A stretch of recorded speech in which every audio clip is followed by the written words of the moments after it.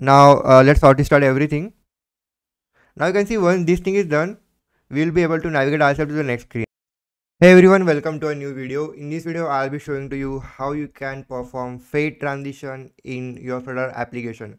Now, if you have seen the previous videos, we have completed the following animations, that is a slide transition, right? But in today's video, I'll be showing to you how you can implement fade transition with the help of basic animation techniques without using any package. Now, make sure you have seen the previous videos, because in the previous videos, I have shown to you how you can perform slide transition and also how you can manage the offsets of the slide transition. Right, so here I'll be creating a new view. So let's say fade transition dot view dot dart. Now the basics of fade transition and slide transition will be almost the same. So here I'll be creating a new stateless widget, and here I'll be calling it a fade transition. Right, let's create a new scaffold here, and here I'll be having a background color or something like that. Alright, so we don't have a pre-basic background color, so I'll simply make the background color of black. So let's have color of black. Right, now when this thing is done, what the other step that we'll be requiring is adding body, and we'll be simply animating our Flutter logo, so don't worry about that. Now first of all, what I'll do in my fade transition view, alright, let's make it fade transition view so we won't be confused with the names. So in my fade transition view, I'll convert this thing into a stateless widget. Right, so when this thing is in a stateless widget, the first thing that I'll do is extend this with a single child provider state mixin. Right, now in the previous video, I have shown to you how this will be beneficial for us. But if you don't know, please watch the previous video. That will be very helpful for you and me as well. Right, so once this thing is done, the second thing that I can really do is in my center, I can have a child here to be Flutter logo, and we'll be having a size of 200. Right, so now what I'll do, I'll go back and I'll put this as my main view here. Right, so I'll simply run the entire application to our emulator. So let's wait for that. Right, now after this, what I'll do, I'll go in my slide transition view, and in my slide transition view, I'll be not slide transition but fade transition, and here I'll be creating new animation controllers. Right, so first of all, what I'll do, I'll create a final animation controller, or animation controller, let's call it animation controller, and this thing will be having a value of animation controller itself. Right, now to make this vsyncs value of the following ticker here, I'll simply make it to the late value. Right, so this thing is done. We can move here, and here I'll add a duration here. So let's say duration of seconds of 4 or 3, and make it constant. Right, now this thing is constant here. So the next thing that I can really do is initiate the following animation. Now in order to initiate the animation, you can also use the repeat thing here, that is you can make it forward, so you don't have to initiate it on the initstate method. But here I'll show you how you can do that. So here I'll be using the initstate function, and here I'll be simply saying animation controller dot forward.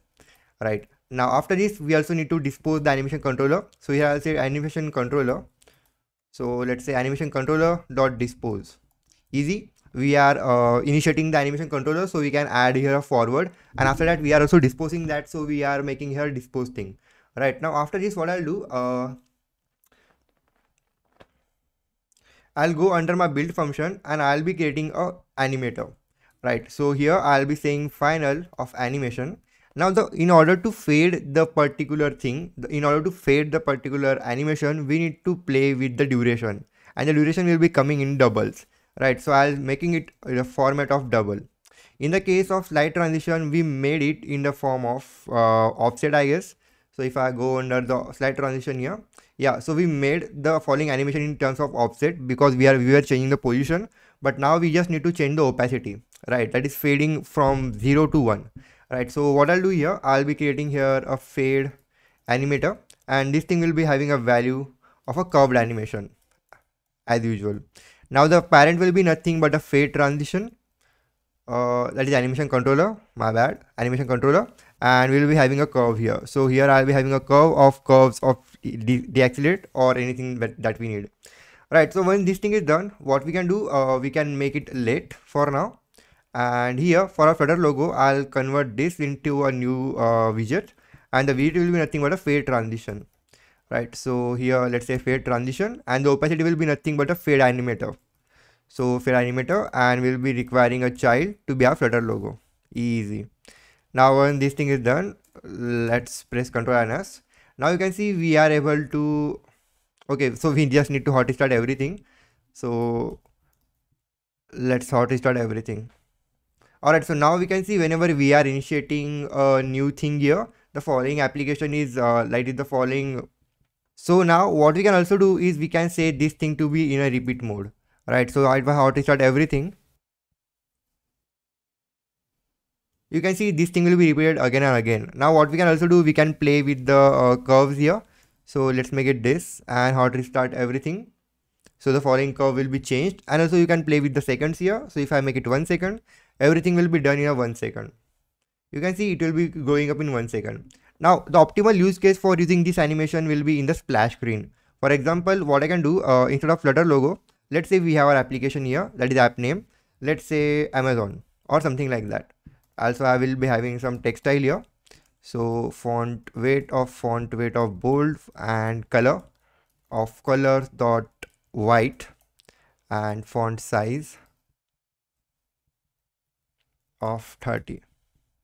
Right, so if I hot restart everything, we will be changing the following thing there. But here what I'll do, I'll make it 3 seconds, and I'll only make it forward, so we don't have to change it from time to time.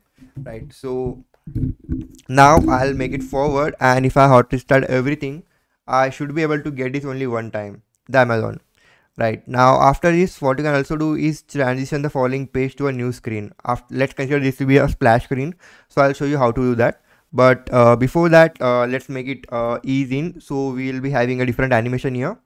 So let's consider the following animation of ease in, because this is a normal good animation that everyone should have.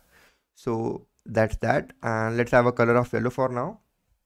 Right, so now I'll show you how to transition that thing from one screen to another.